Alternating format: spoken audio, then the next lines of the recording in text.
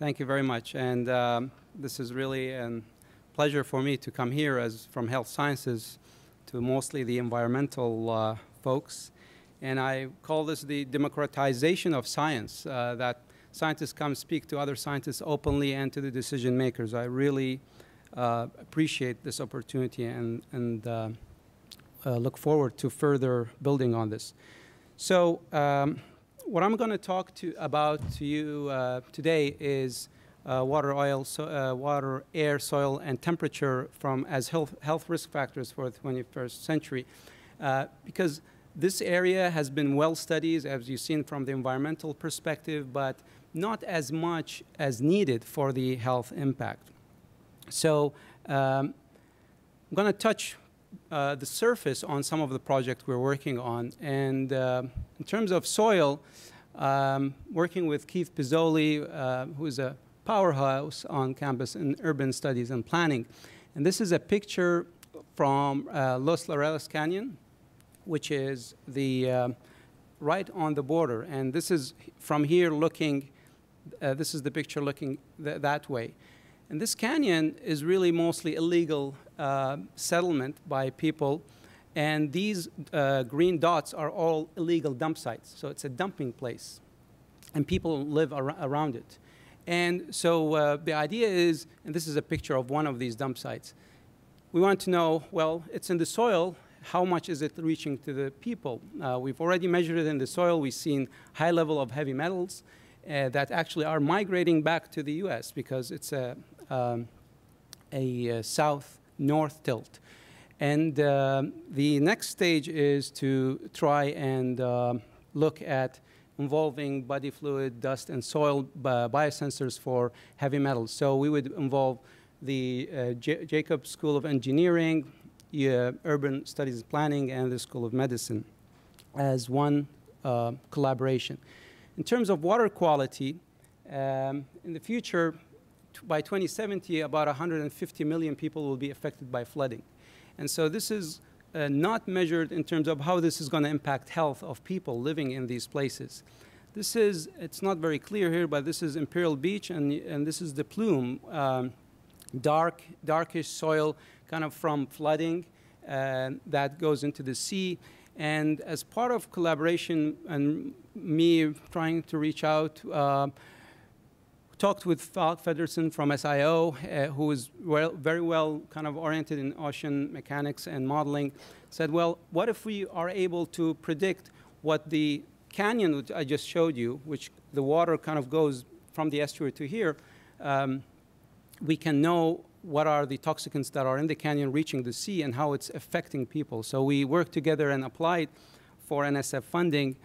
We didn't get it because basically it's challenging to get interdisciplinary scientists to work, and NSF doesn't really fund health. But that's some of the aspects that we face. But adding something like dynamic water and human toxicant biosensors using the engineering school, we would actually have 4 entities working together: School of Medicine, USP, SIO, and Jacobs School of Engineering.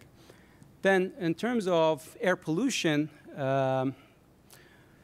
this is New Delhi, and you can see I was supposed to be today there with Ramanathan and group. We are working on an exciting project involving California and India on mitigation of air pollution. But this is going to be a major problem in the future. Ramanathan is very well known worldwide, probably the leader in black carbon and satellite imaging and how that affecting global warming and melting of the glaciers. They've published very well. But they have not looked at the more kind of micro level of what is this affecting the health of the people, the villagers who are producing this biomass fuel. So I'm working with them for the last 2 years trying to get an opportunity to fund a project to build on their excellent team science. 3.2 million people are dying every year, and this is expanding. So this is a major public health problem that lacks the appropriate and efficient health studies. So by bringing in engineering and combustion mechanics, we could, like this room now is free of smoke, could stop both the health and the climate effects. So again, a four-way collaboration is here within campus, all of it. And finally, in terms of temperature, you know, the extreme temperatures are all related to global warming, and this is a recent picture of record heats in the West Coast. And we have Alexander Girshnov and Christine Girgis, who are experts in the modeling of heat waves, and especially night heat, which is when it's damp and heat and hot, it can affect health more, because the typical heat wave has the day heat and then it cools down in the night. It's not cooling down with these excessive heat waves. So this is now here, the blue is the excess heat at night.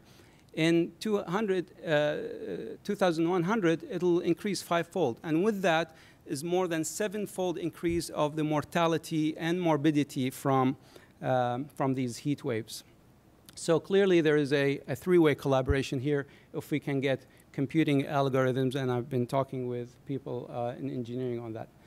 So in terms of the education component, which is required as part of this, I've been working with Alan Houston from Political Science in developing this UCSD Global Practicum database, where it's a database where students can go and search for practical experiences like what I mentioned and elsewhere to expand their horizon and understanding. And Office of Research Affairs have been very helpful in trying to help populate this database.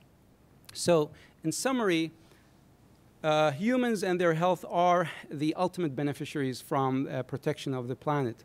But there is a major deficiency in assessment of health impact of the degradation of the planet.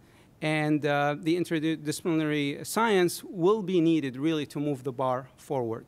But again, as I have experienced, it took 2 years to cultivate this kind of interdisciplinary science where we're talking different languages. I learned so much from all the colleagues that I worked with. And the challenges that we face in many occasions that funding bodies do not understand or do not fund this kind of very interdisciplinary collaborations. And those are the collaborations I've been working with, and I appreciate each one of them. I learned so much from them, and thank you. Great, thanks. We have time for one short question back here. Your work is treating our own region as a living laboratory. And your project, amongst a handful of others, are really debunking this notion that a parochial focus is sort of a little bit less somehow, because you have brought the global into the local, this high science, integrating it. I mean, do you find this a problem, focusing on our region? What can you say about that?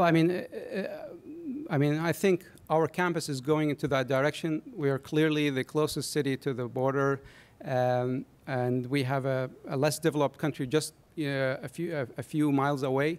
And this is a natural experiment, and that's why we're taking the opportunity of that. So I think the campus and the chancellor are looking into that direction. Yeah, and to follow up on that, the confluence here at UCSD is our proximity to Mexico, so developing nation. What you showed us with the disposal is real, and when we have weather effects, there's rain and runoff that comes straight out into the ocean.